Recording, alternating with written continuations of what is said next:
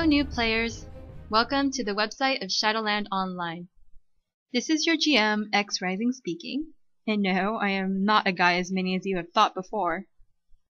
And I'm here to guide you today through a quick tutorial to get you accustomed to our game. Let's get started.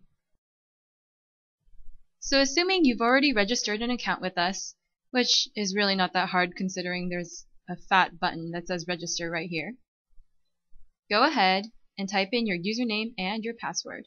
And don't forget your verification code.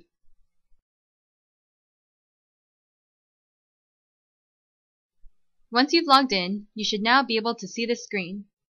Scroll down and press the Play Now button. Go ahead and select the server you'd like to play on.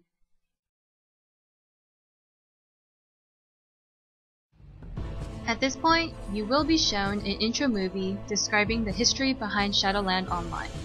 For the purposes of this tutorial, I'm going to skip it. I'm not saying that you should too.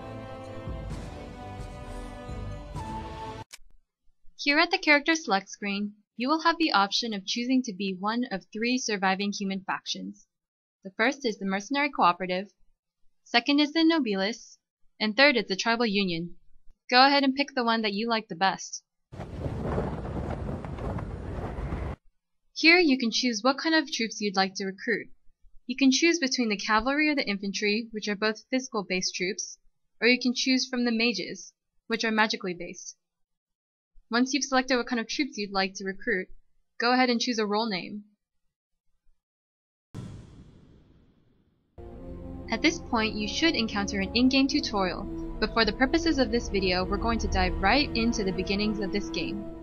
You will now see before you your town hall, your dragon training grounds, your dwellings, and your shop. It is extremely important to upgrade your town hall because it will help you unlock new buildings and help you upgrade those buildings as well. The levels of your other buildings also cannot exceed the level of the town hall.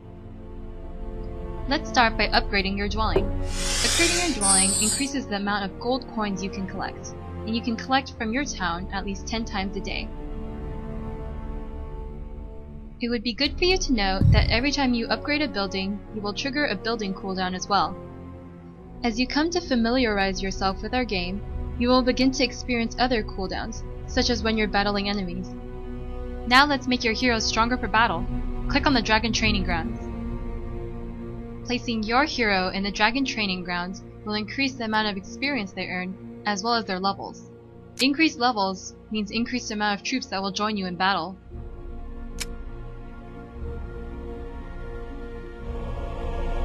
Every strong hero needs good gear, so let's do some window shopping.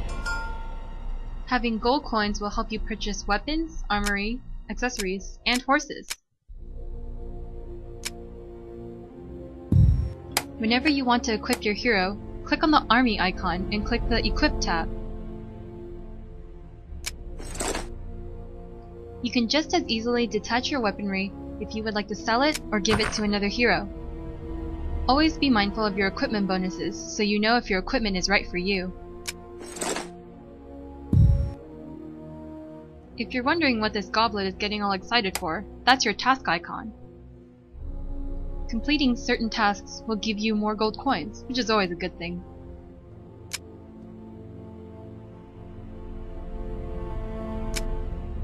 Time to see what lies beyond your town. Outside of your town, you will find mines, crops, and expeditions. Mining at the gold mine is an excellent way to earn money, as well as find cash gift if you're lucky. You will experience a 1-hour cooldown with these mines, but you are welcome to replenish them if you want to spend 20 diamonds. Diamonds are a special currency that will increase many of the game's features. Now let's look at your crops. These are one of the best ways to make money in the game. You can plant up to 9 crops at a time, and you can always plant wheat. Higher level crops will have a cooldown time, however, they will also yield a higher level of production. Always make sure to plant and harvest your crops so you can sell them for a good price at the market, which you will unlock later.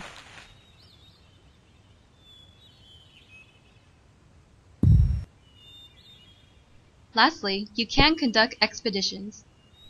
Expeditions yield powerful equipment that is not available in battle. Different expeditions yield different levels of equipment. Which equipment you manage to obtain is entirely up to chance.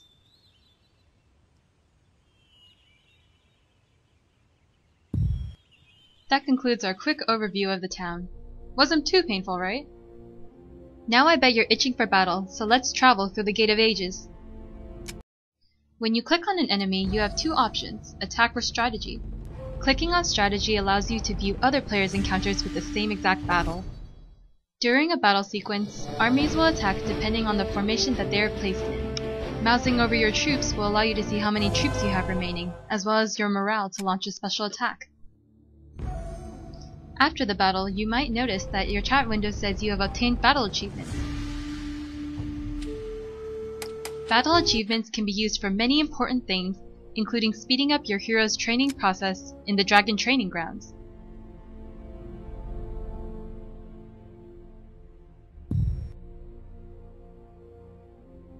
There's one more important feature to show you, and that is the blacksmith. Go ahead and upgrade your town hall to level 3.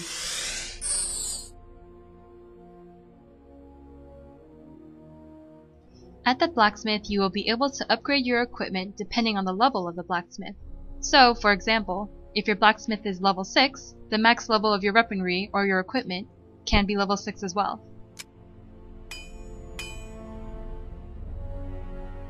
It is good practice to keep mindful of your upgrades, because they will tell the difference between a losing battle and a winning one.